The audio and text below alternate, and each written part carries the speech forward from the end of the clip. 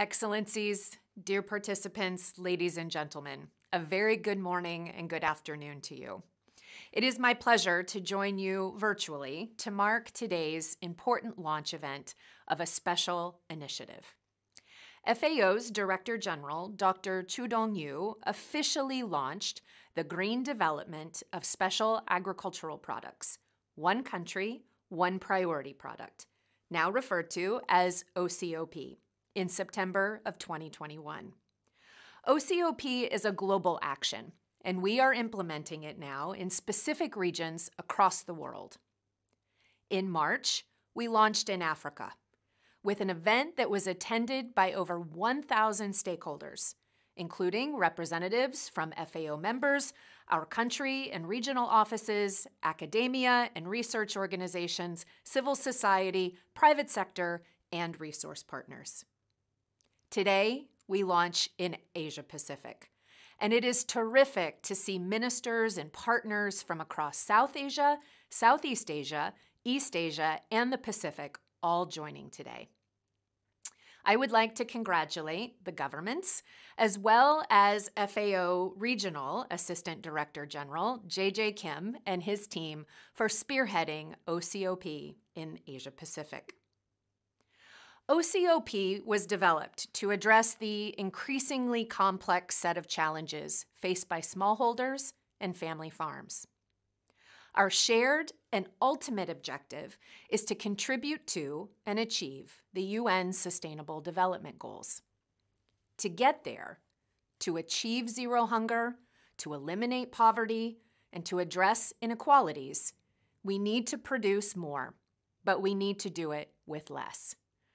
OCOP provides targeted actions to address the barriers to this progress, helping smallholders and family farms to develop and advance their enterprises and ultimately transform their livelihoods. OCOP fits with national and regional priority programs, helping to deliver on the FAO strategic framework for 2022 to 2031 and the transformation to more efficient, inclusive, resilient, and sustainable agri-food systems for better production, better nutrition, a better environment, and a better life, leaving no one behind. Dear colleagues, this region is especially important. More than 50% of the world's population lives in the Asia-Pacific region, where agricultural development and rural livelihoods are a top priority. FAO's core leadership, our resource and development partners, pay close attention to the region, which has a long and rich history of agricultural development. China, India, Afghanistan, and Pakistan are considered to be the earliest and largest centers of origin and diversity of cultivated plants. Many plants and crops that have become worldwide favorites come from Asia Pacific. Rice, tea, chickpea, soybeans, buckwheat, radish, cucumber, sugarcane, black pepper, cotton, millet, and fruits such as pears, peaches, plums, and many others. But the potential of many crops grown in the region is still not fully utilized. OCOP is designed to bring opportunities to develop sustainable food value chains and to promote selected special agricultural products to regional and international markets. It's important that we all embrace this opportunity and engage together. The success of OCOP depends on our collective support and robust contributions from all stakeholders across regions and across sectors.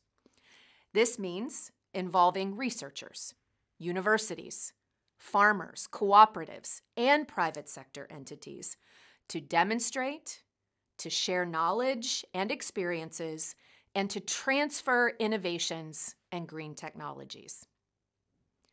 OCOP is a country-led and country-owned initiative. It needs strong government leadership and commitment. Our OCOP Secretariat stands ready to initiate this work together and provide support that is needed to successfully implement field projects and other activities. Thank you again to each of you for being with us today, for your interest and your engagement with all of us here at FAO. I look forward to joining efforts with you in the coming months to drive the change that is needed for farmers and rural communities.